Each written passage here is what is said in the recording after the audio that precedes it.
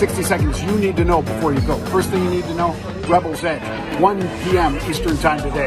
Bang! Check out Six Flags because it's down 12% after people through the turnstiles fell 22%. That's a massive drop, folks.